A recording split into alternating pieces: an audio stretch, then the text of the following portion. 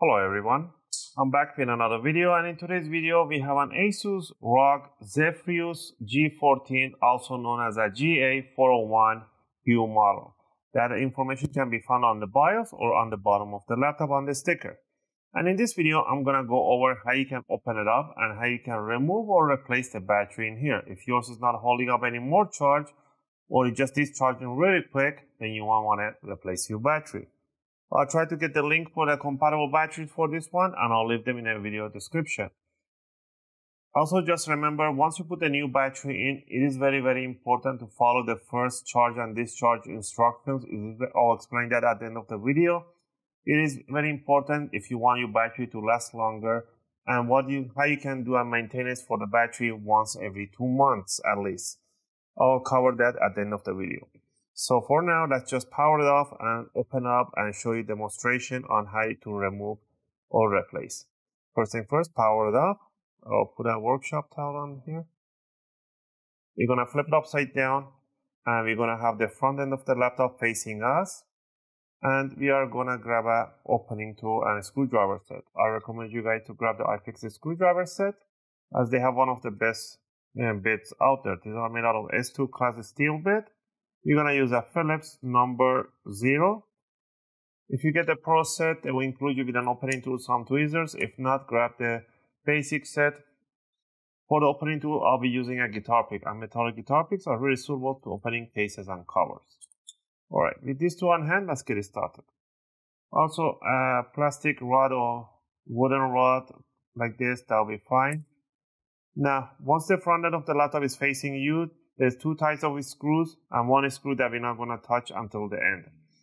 The front end from the left to the right, the 3 of them, these are the short ones. So you want to remove these 3 screws.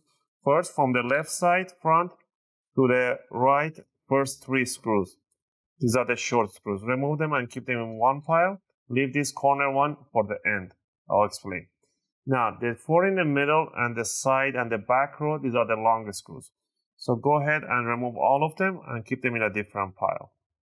Also, if you guys like my videos, if you find my videos helpful and helping you guys out, you can support the channel by clicking the like and subscribe. I'll greatly appreciate it. It helps and motivates me to make more videos, take requests, and answer your questions in the comment area. I appreciate that.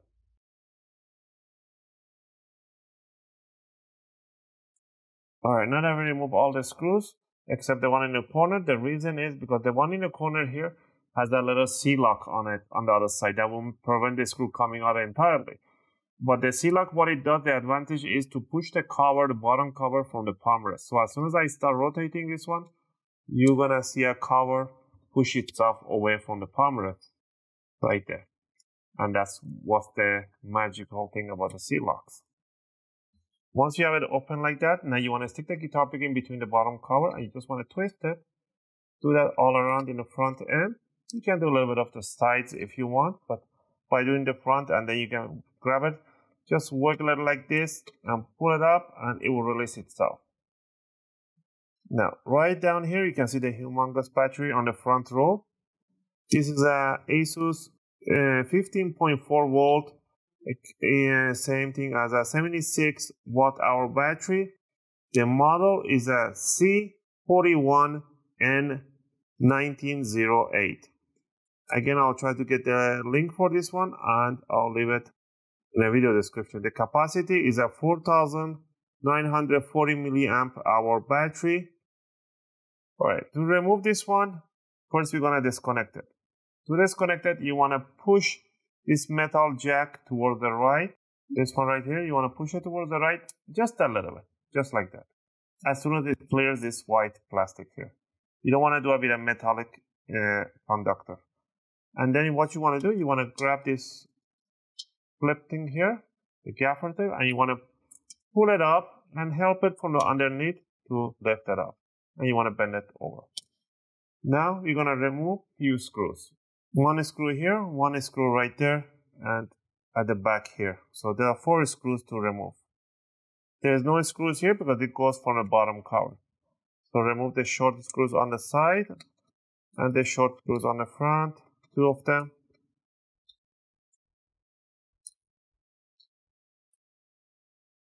and one screw right there. Once you remove it, just simply lift up the battery and bring it up. There is a 2 battery, 1, 2, 3, 4 cell batteries in here. I don't know if they do sell, they might have it as a higher capacity. This is 4,900. They might have a 5,000 probably, or 6,000. It will be thicker, so it will not fit in here, so I don't know how they're going to manage it. So this is the main battery. But now if you want to remove the BIOS battery, is this tiny one over here. It's just a jack, just pull and push, and has an adhesive. But you don't need to replace this one at all.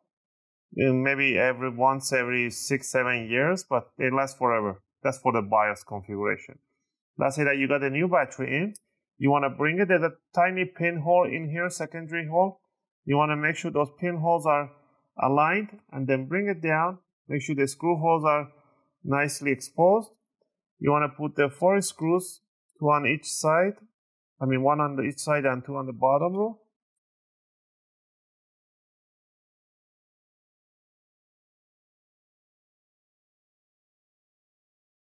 Now, what you want to do, you want to make sure, it's very important, I'll repeat myself, make sure you align it straight over the jack before you push it down on the motherboard.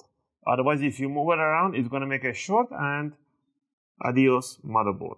Once it's all this sitting flush there, you just want to push the jack over the connector. Once you have it in there, all you want to do, grab the bottom cover, align it right on top, push the back corners first, back mid, sides, front, mid, except this one. Don't push it on the one that you have a screw. You want to tighten up this screw, and it's going to pull the cover to itself. And there we have it. Just if you see any gap opening, just pinch them and it will go to its place. And the last thing down here is to put the bottom screws. Now, regarding the battery, it is very important, once you put a new battery in there, do not power on the laptop. Plug the charger, leave it charging for at least 4 to 5 hours. After 4 to 5 hours, you want to disconnect the charger, and you want to power it on. Bring the brightness of the screen down to 50% and put some light work like a YouTube video, some movies. Don't put any games or anything like that. Let it drain down the battery down to 30-20% by itself. Once the battery is down to 20 to 30%, then you want to power it off. And once it's off, you want to leave it charging for another 4 to 5 hours. After 4 to 5 hours, then you can just power it on the way you wish. That initial charge and discharge, it is very important that you do it for a new battery at the beginning, and keep doing that once at least every 2 months to keep your batteries on the best performance state. Again, I hope you guys like this video and helped you guys out. If you have any question or request, feel free to leave them in a video comment. I'll try to answer them as soon as I can. As always, thanks for watching, and I'll see you guys in my next video.